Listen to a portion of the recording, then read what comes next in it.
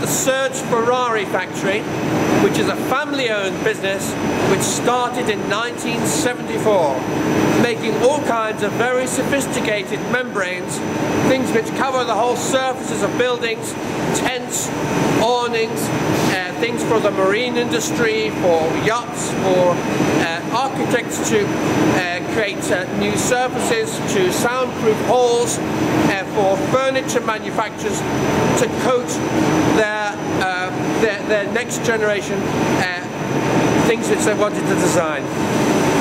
And the wonderful thing about Serge Ferrari is that it's a family-owned company, still owned 70% by two brothers, second-generation owners, and of course, like all family-owned businesses, they have a very long, generational view of the future.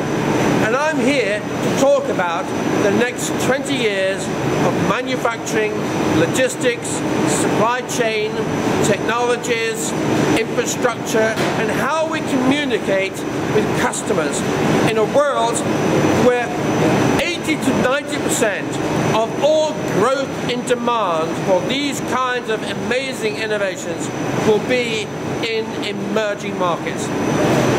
And the lesson is this, that while technologies continue to improve, and while we find new ways to recycle, to save energy, to do more with less, at the very heart of it all will always be the people that we have.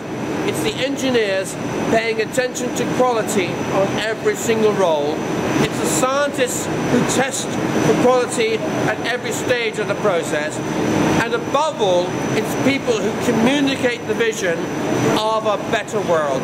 Why it is that these membranes work better, they cost less, or they stretch less, or they're more resistant to ultraviolet light, and why these particular membranes will make the future a better place.